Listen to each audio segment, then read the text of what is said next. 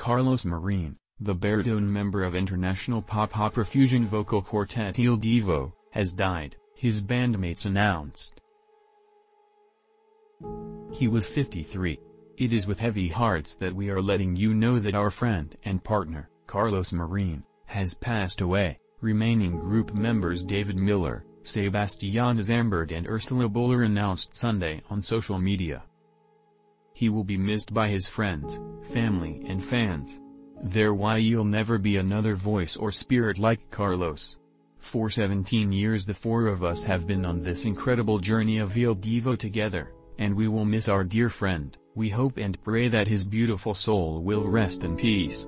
The official Il Divo Twitter account announced December 10 that remaining shows for the month had been rescheduled due to illness and shared Thursday that Marín had been admitted to the hospital, though a cause was not disclosed in either a. USA Today has reached out to the group's representatives for more information. Il Divo, the pop fusion group built by music producer and singing competition judge Simon Cowell in 2004, was comprised of U.S. born Miller, Buller from Switzerland, Zambert of France, and Marín, who was born in Germany but raised in Spain. The concept was essentially a boy band for pop opera fanatics, with photogenic members sporting beautifully crafted suits and singing melodramatic songs that tug at the heartstrings. Except for Zambert, the members were classically trained. The formula made them wildly successful around the globe, with platinum albums, major tours and, in the United States, PBS specials.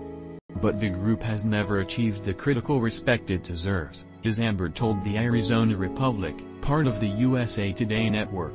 Our success is due to our audience, he said in 2014. Radio doesn't know where to play us. We're not a cool band.